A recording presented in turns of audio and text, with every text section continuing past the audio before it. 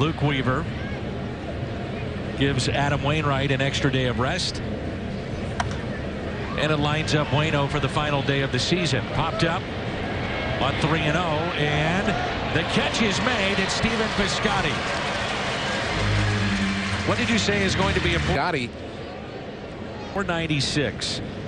He would 1-0 pitch. Runner goes. Throw down to third, and not in time. So far off the bag was Johnny Peralta. He's something we haven't picked up. So there's Peralta getting there late, but he does keep the tag on. Working and trying to do the best I can. He is out. Us come together.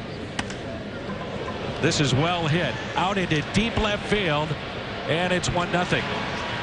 Joey Votto puts the Reds on top. Bernie, an incredible writer, and did such a great job. He is the hottest hitter on the planet, and this is well hit out to deep left, and it's 2-0. It's been such an anomaly for Jaime Garcia, the number of home runs he's given up this year.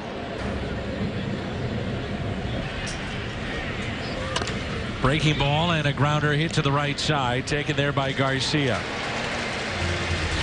4 hits, 4 stolen bases, a pair of home runs, and an early